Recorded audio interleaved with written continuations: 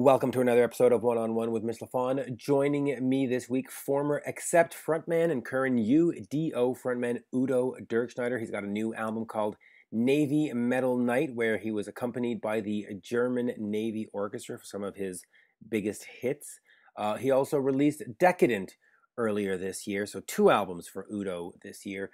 And of course, he has got the 2016 Farewell to Accept tour that he's doing. He's not, of course, with the band Accept. He will be out with his own band under the name of Dirkschneider, playing all the Accept songs, and he promises that this will be the last time that he will sing them. So we talked to him about that. On the second half of the episode, we have a new band out of the States called Hudson, and we speak to the frontman David and Chris, the guitarist, and we talk about their new Cast Out EP. But first, without further ado, the one, the only, Udo of U.D.O. Here he is. Udo Dirkschneider from the band U.D.O. The new album is Navy Metal Night. Good day, Udo. How are you? Oh, yeah, I'm fine. Thank you very much. Everything is fine. So just came back from a festival in Germany. So just have a couple of days off, and then we start the Russian tour and Ukraine tour.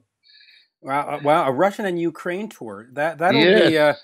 That'll be interesting, considering everything that's going on in between those two countries these days. Yeah, but we don't have anything to do with any political things. We are there to rock and roll. Make rock and roll and give the people a good time. That's it, So it is, for us, it's easy. There will be no problems for us. And then I told already all the promoters in Russia and Ukraine, I don't want to answer any political questions. Yeah, which is reasonable because it's not your place. I mean, you're there to play music. So let's talk music. Yeah, let's talk about music. Here we go. You've put out 2 albums this year. You had a new studio album, Decadent, earlier in January, and now you've got Navy Metal Night. Let's start with that one. That one was a unique experience for you because you had the German Navy Orchestra, which I'll try to pronounce, the Marine Musikkorps Nordsee. Is that about right? That's correct. I do my best. Yeah.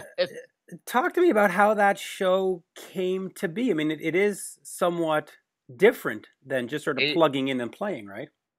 Yeah, it definitely is completely different. I mean, the idea to do something in a way, classic stuff, is already like when Stefan Kaufmann still was in the band already 15 years ago. So, but then we tried, with a couple of symphony orchestras to do something. But that was always like with cello and violins and all that stuff. That was like more for ballads and really slow songs. So, but that was always like, nah, this is not the right thing, And then in the meanwhile, we said, okay, then forget it. We don't want to do stuff like that, So many bands did this already. And then when I was mixing the Steelhammer album with the guy Martin Pfeiffer, he is one of the members of this music Marine Corps, and and then he has a show in a church. So and then we said, okay, before we get bored in the studio, watch this. I didn't. Let's see what they're playing, how the sound is. So, and then I was sitting in a church, and then they were playing ABBA stuff, Michael Jackson stuff, really modern stuff.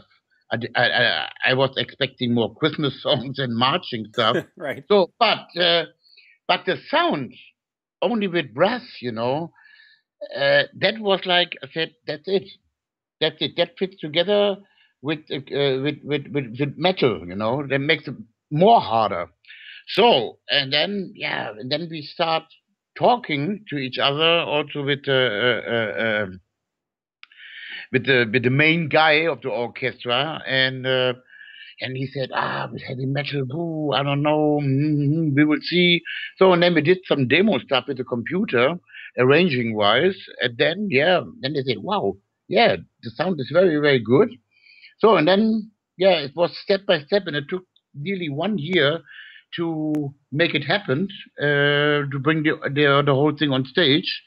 And and I think the result, I'm really happy with this. Yep. It's not it's still metal, and this is that. I don't know. I mean, maybe I have that the sound is different than to what maybe for example Metallica did or Scorpions, whatever. And this is real heavy. So what can I say? I mean, I think we did the right thing. Yeah, I really think so too. It sounds fantastic. Now, is that something that you might want to put on the road and somehow figure out a tour with a Oh, brass section? no, no, no. This is not so easy with the military orchestra. No, but maybe Oh, get another configuration, hire 4 or 5 guys, or hire. I mean, is there? oh, no, no, no, no. But we are doing it. We did another show in Wacken this year with a different military orchestra. So the Navy was split up completely, and but it was also fantastic show with this guys in Wacken.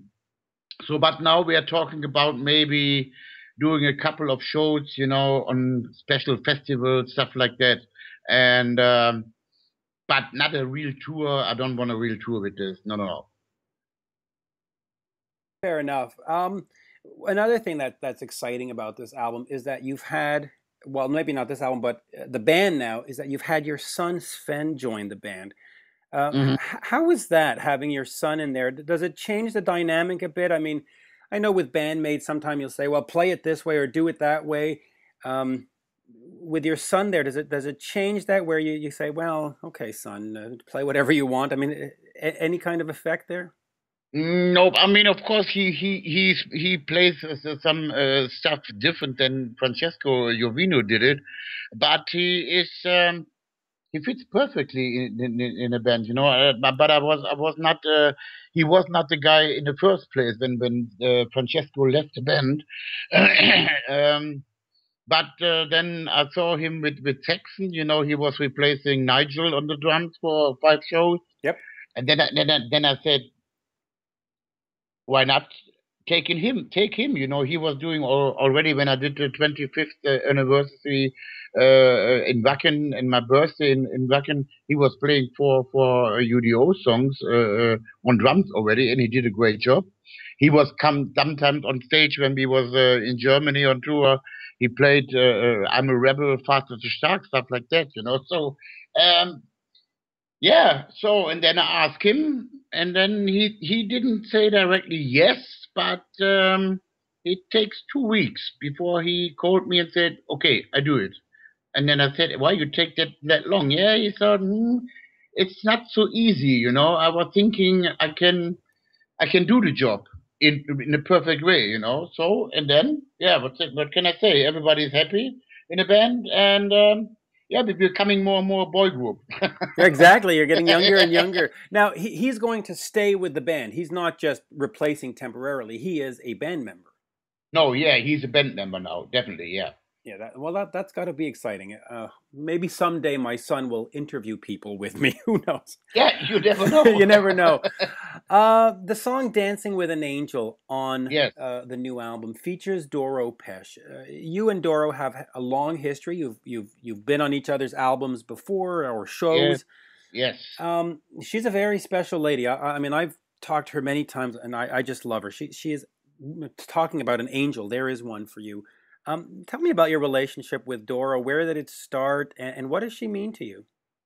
I mean, it starts already when she was not in Warlock.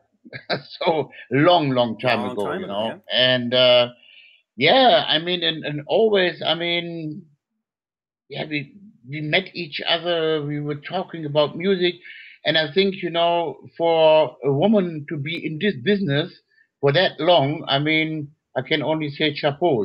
She's doing very well. She is singing very well, and she is for me one of the in Germany the queen of metal. In Germany, definitely.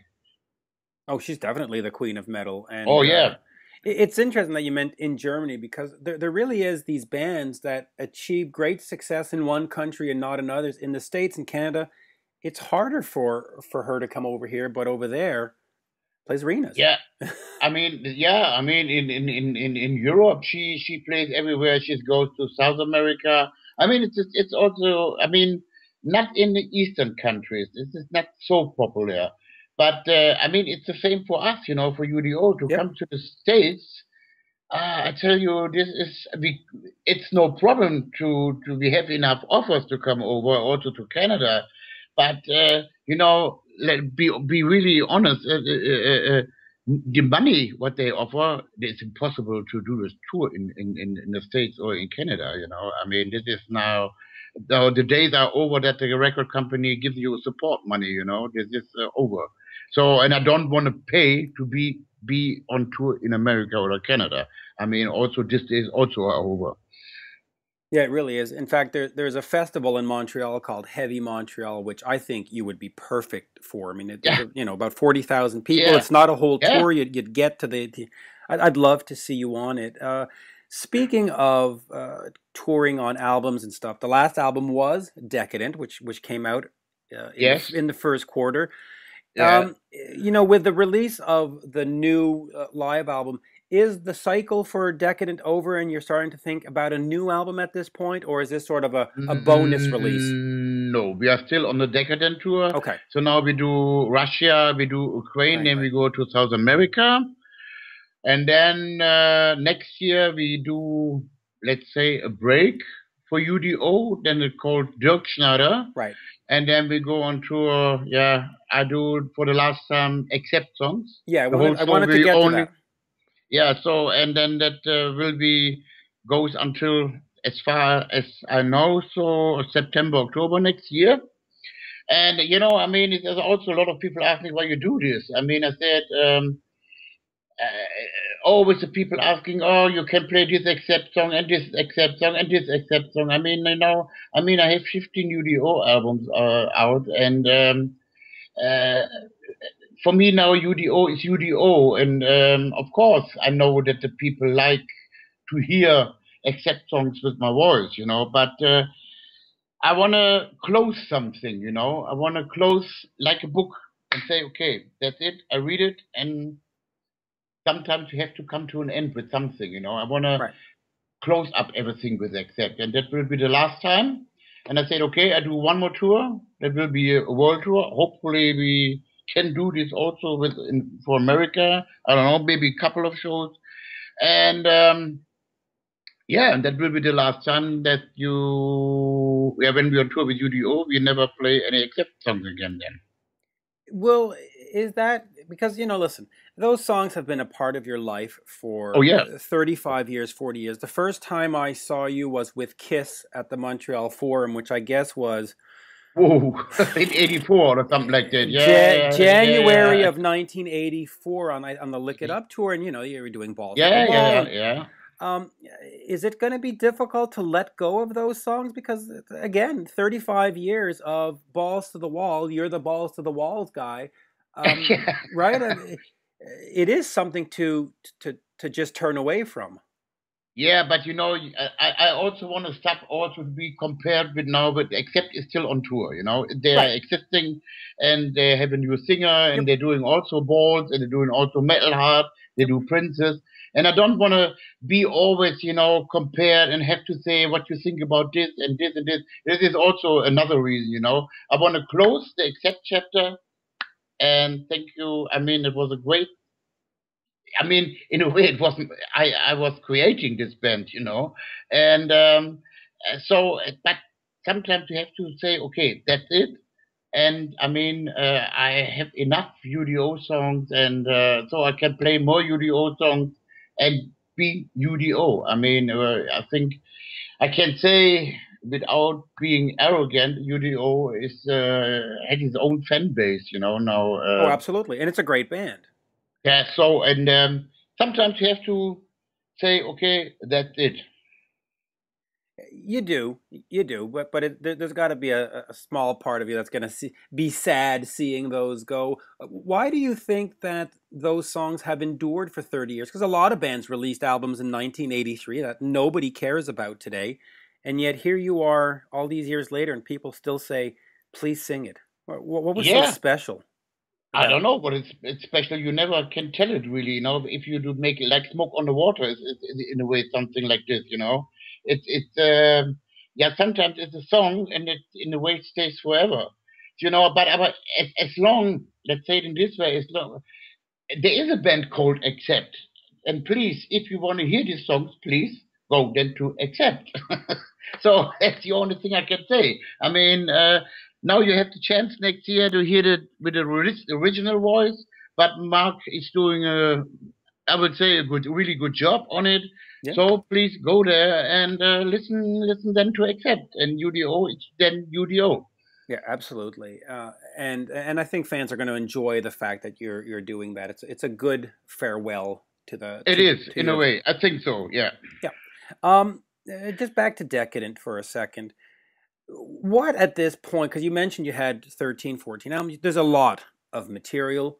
What Yes. keeps you making new material? Because you could really, I mean, let's be honest, you could go to a bar, they could put your name on the marquee, and the same amount of fans are going to show up because they want to see what you do. You don't need to make new music. We both know that. You can live on the past.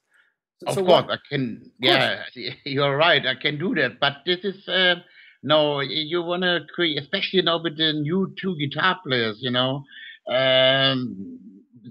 there was the first time that they was working together and composing together on the Decadent album. On the Steel Hammer album was only Andre was playing the songs, but I was writing the songs together with the bass player. And but now the whole band is writing songs, and it makes it interesting to see what's coming up to something new.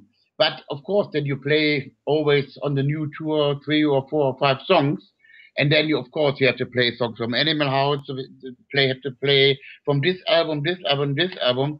Uh, yeah, it keeps you going, or that you want to create some new stuff.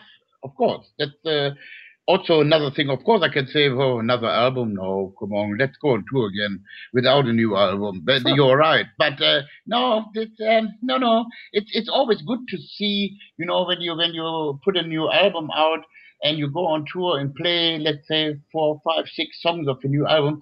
You want to see the reaction of the people. Was that good enough? Was that the right direction? No, that keeps you going, the whole thing. Otherwise, it can be bored. You get bored. Just yeah. So But no, it, but it is difficult to get fans to listen to a new album in the back. Like you said, in the old days, you had a record company behind you that provided tour support, that provided hmm support at radio, that hmm pushed it. And now you make an album, you throw it out there, and we don't know who, where, what finds it. There's no record stores anymore. There's um, yeah, it's a bit of a but challenge. you have Facebook, you have Right. YouTube, you have now your own homepage. I mean, you can do a lot of things now with this media. It's different than to the old days. I mean, of course, selling CDs is not that much as it was in the 80s. This is a fact. If you, especially for new bands, and they put out an album, it's very hard for them to make a living of it. In a way, we are lucky, the old bands. We're having a huge back catalog, and we can tour worldwide. We can make a living of it. For new bands or young bands, it's very hard to survive in this business. Record companies, they don't give any support if you're not selling enough with the one or first two albums. Okay, next band. This is no money anymore at the record companies. That the business is changing. Oh, it really is. Now you mentioned Facebook and the social media. Yeah. How involved are you with the social media? When there's a tweet that comes out from the UDO account or the Facebook, Do you have any say? Are you doing it yourself, or is it sort of a team that does it for you? At the moment, see also the young people. My son, he's doing a lot of things with Facebook together with our keyboard player. Now I have also a keyboard player, and so these two guys are really doing at the moment the Facebook and all that stuff, you know. And then we have another guy for our website. So we give them all information, and they work with all that stuff. I'm too old for this. Sorry. Right. So, um, your guitarist of old was Stephen Kaufman. He left the band Yes. in Yeah. 2012 Yes. for health reasons. Yeah. Have you spoken to him recently? And if so, how's he doing? Oh yeah. I mean, of course, we don't have any bad vibes going No, on. no, I mean, and I didn't suggest that. But no, no, no. We're talking to each other. I mean, he's now in a way happy about what he's doing, but he is not producing bands. He did just, I think, one or two bands, but he's more now into video stuff, you know, video clips, cutting stuff like that, and making some commercial for some companies and making sound underneath and all that stuff. No, he's really happy, and I think it was. For him the best thing to do. I mean, on stage he couldn't walk. He has so much pain with his back, you know, right. and it was a nightmare to see. He was taking pills. Can kill an elephant with this, you know. And I think I think he's really happy what he's doing at the moment. And of course, sometimes you have to come also to an end, you know. Let's say with composing wise with Stefan Kaufmann, I mean, we did. I think we both together we did great stuff for UDO. He's a really good Agreed. composer, but sometimes you know we call it the battery is empty. So I was asking him when we split up, and I said, okay, now I want to do a new album with a new guitar player, and so, and I said, hey, yeah, interesting still to write songs, and he said to me, no, the battery is empty at the moment, completely empty, and also I don't want to produce the next album. I think it was the right, how to say it, the right moment for him, you know, to say, okay, also stop something, and he always was already talking. Yeah, maybe I want to do more stuff with video, blah blah blah. So, and he found his direction, I think. And maybe you never know. Maybe he someday is coming up with one, two, or three songs and said, "Hey, you want to have them, or you like the songs?" I mean, you never know. But at the moment, I hear nothing about this that he's coming up with something. But at least health wise, he's fine. Yeah. Okay. So yeah, Now, definitely. So you no mentioned problem. that everything comes to an end. At some point, do you think about retirement, or do you just do like, Mick Jagger and BB King and just keep going and going and going, or do you say, listen, my knees hurt, my back hurts, my voice, whatever the excuse is. Do you see a day where you'll hang it up? No, I mean, I just keep going, and for me, it's always important as long my voice is working, as long Which it I is. can. Which it is. Yeah, It sounds it great on works. Yeah, Decadent. so Yeah. I think I'm really lucky, and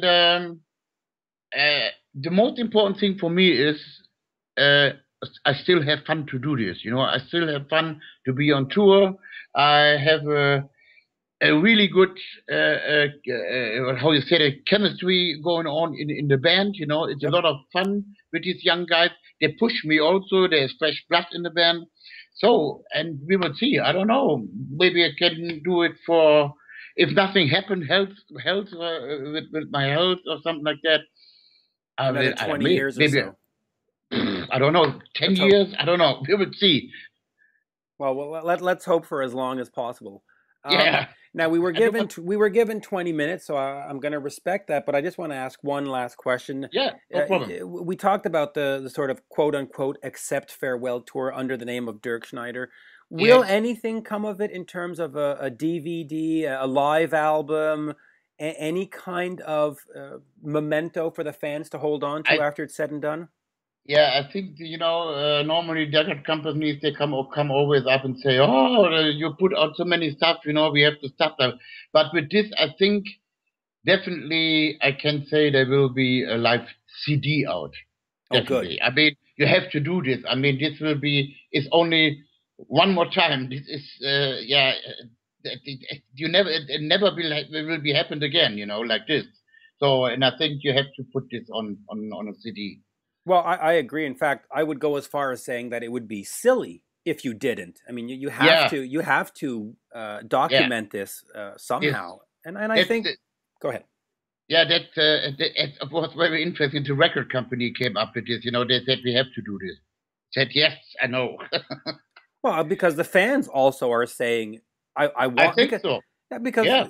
you're not going to hit every city in the world, and there are fans that Oh, are not going to be able to come to a show, and they'll want to hear this, and yes. it would make sense. Yeah.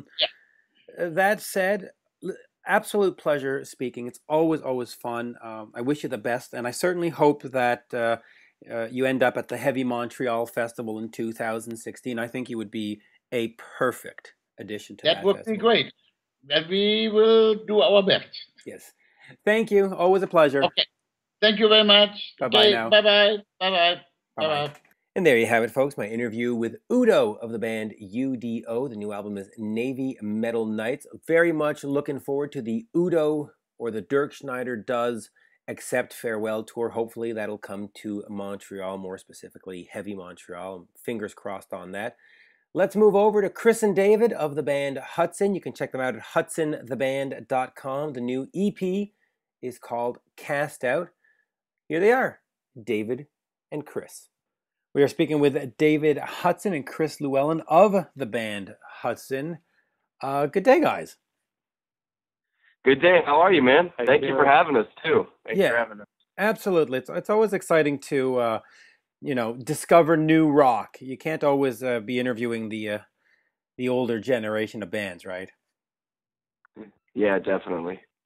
So now we're going to be talking about the second EP called Cast Out.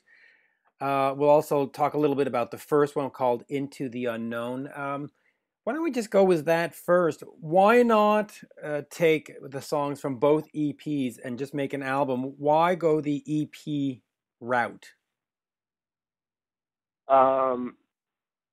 It's in this day and age, we're just trying to keep people interested in what we're doing.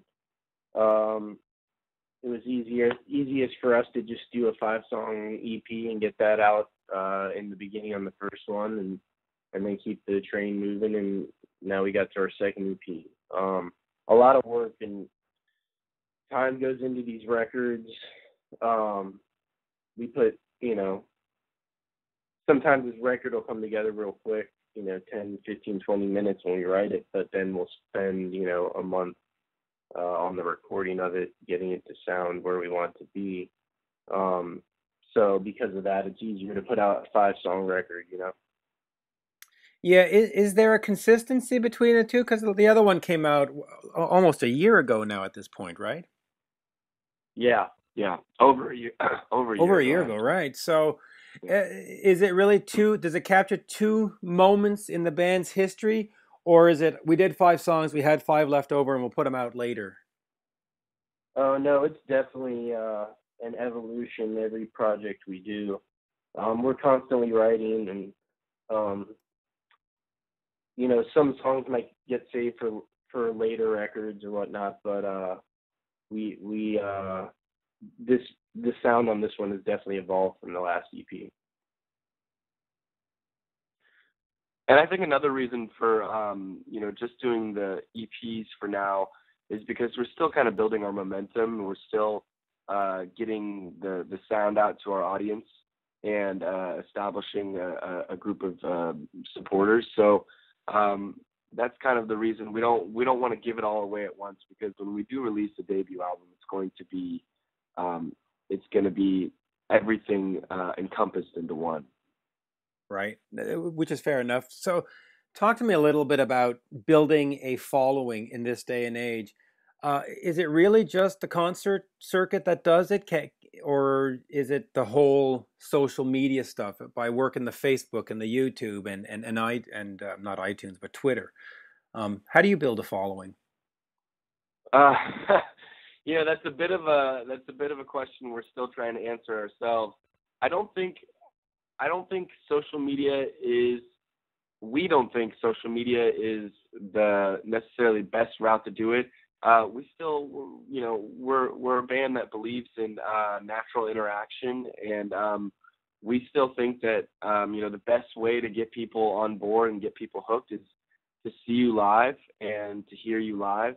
And then even furthermore, to have like an actual conversation face to face, because we just believe that, human to human interaction is the best. And, it's been the way that we've done it since day one, since time on Earth. So we kind of think that's just like kind of the best way to do it. Social media, there's perks about that. But we've seen through our research and through doing social media for years now that it doesn't, really keep people. And unless they get to see that live experience, that's what really we believe is a scene that has kept people along with us. Yeah, I agree with that. So talk to me about then the live show. What do you do in a live show that'll keep the fans coming back? Is it sort of bombs and fire, or what really is the attraction with your live show? We put our heart and souls on the stage. Our live show is really over the top and energetic, and every time you come out, whether it's a packed house or 3 people in the crowd, we're gonna put our hearts and souls into the performance 100%. So that's what's great about our live show. Yeah, we play multiple instruments. Chris here, he plays a double neck guitar on one song while also playing the harmonica. Brian, our bassist, will also be playing the keyboard at the same time he's playing the bass. We even have a drummer that plays the harp, and he'll also double up and play the harp with the right hand and the drums in the left in some scenarios. So it's pretty exciting in that sense of instrumentation. But it's a wild good time, man. Like we never have come off stage dry. Simply to put it, we're soaking wet and sweat because everyone's moving, everyone's grooving, everyone's dancing or going crazy wild. And it's like Chris says, there's just no restrictions, there's no boundaries when we're on stage. We reveal ourselves in our authentic, raw form, and we do it in a very lively, interactive manner. So I also myself, while I'm singing, sometimes I'll get in the mode of feeling a little bit crazy. I'll do a backflip off the drum set. So it's not boring. And furthermore, we're not just a band that's about putting on a live performance that's fun and interactive and loud. We're a band that's about pushing forward a message of promoting people, while also maintaining the reality of life and the struggle that they're in. So I think you see all of those things encompassed in one, and when you do, going back to the last question, it kind of keeps you intrigued. Yeah, it's funny that you say more harp. I thought the drummer was supposed to provide more cowbell, not harp. Right? He does. When we ask for it, he does provide that. That does happen. Which is important. Looking at the influences of the band, right? It says that it's Led Zeppelin, it's Leonard Skinner, it's Johnny Cash. What attracted you to those bands? The heart and soul and passion, really. And the attitude and rawness and soulfulness. Rock and roll is all about attitude, and we feel that's what's been missing from the rock these days. So, and all those guys are very authentic, man. Like all those guys are just true to who they were, like on stage and in the music, and none of them ever really allowed anybody else to take who they are and mess with it. They always kept control creatively and portrayed themselves as the true person that they were, or that they are. And so that's what we're kind of all about. We're not really into anybody else coming in and manipulating the music or our image. We want to be honest and authentic with the world. And that being said, we're fully self-produced. All the content that you see comes straight from us. We have a small team of people who we work with to get what we need done. We have an amazing director we work with on our video stuff, an amazing graphic designer who does all that stuff for us. But we even do a lot of the graphic design ourselves. Everything's fully self-produced by myself, Chris, as well as Brian, who's the keyboard and bass player. And we're fully self-internal, not signed to a label, pretty much acting as our own label. Yeah, Chris and Brian do all of the music, all of the production, and I write all the lyrics. We fund everything ourselves. We run the business ourselves, and we have people that help with certain aspects of the area. And of course, our manager Jaron is fantastic. But yeah, we're nothing goes out the door without our approval. Yeah, which is nice to have creative control.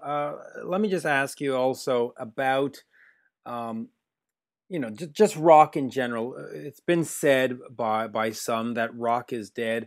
Is this sort of a band that's out there for the money, or how do you keep it moving forward with rock and roll? Why not just do pop or rap or something that's more mainstream these days?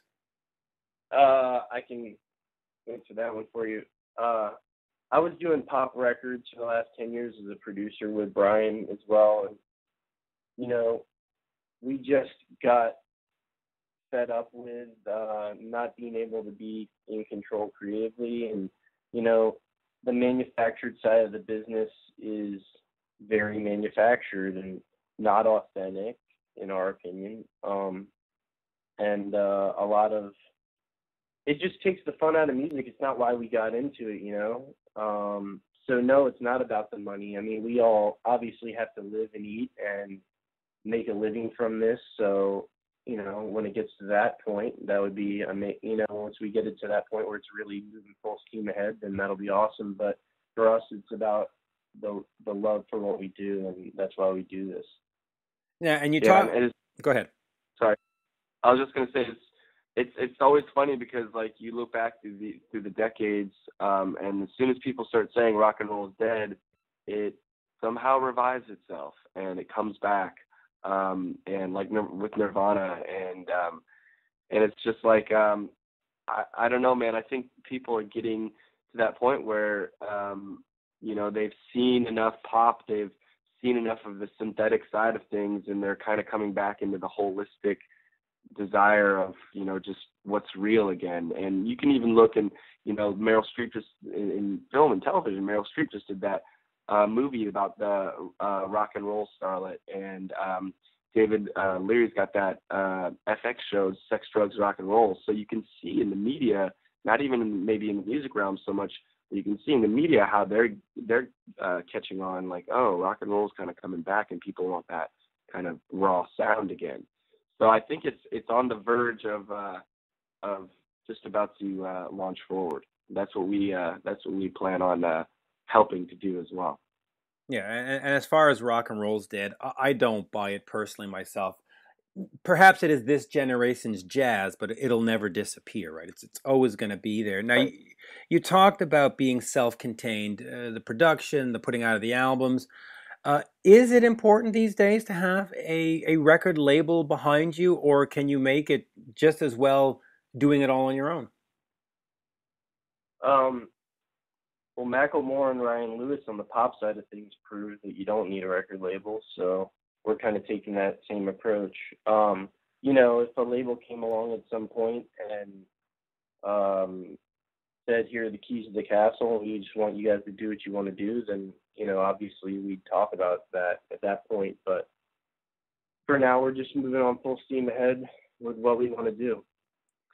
Okay, but if they came to you and said, well, we're not giving you the keys to the castle, we're going to let you in, but we're going to tell you where you're going to put the bed and where we're going to put the furniture, and sort of start telling you how to do that, would you accept that? Or is control more important to you at this point? Absolutely not. We already know the game and how, how they market bands, and will change your whole image and change your whole thing. And we've spent the last 3 years now, 2.5, 3 years getting this thing to where it is, and we're not willing to sacrifice. Control is always going to be important at any point for this band because of the message we're trying to send, and because of the authenticity we're trying to always portray. And when you have a label come in or executive powers come in and say, well, do this and do that, say this and say that, and it's not 100% you, then really you lose who you are. You lose the dynamic in your message, the dynamic in your music, and that's never going to be worth it for us because, right.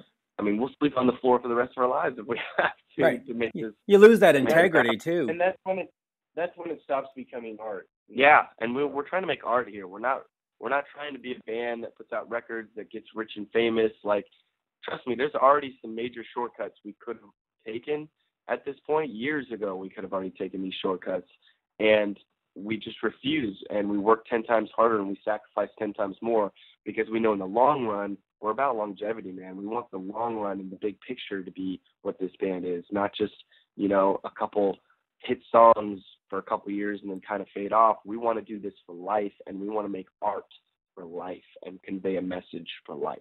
Yeah, I certainly hope so. You mentioned art, and which brings me back to the EPs. Is the album a full-length album, 10 songs, 12 songs? Is that a lost art? I mean, is it still relevant in today's marketplace?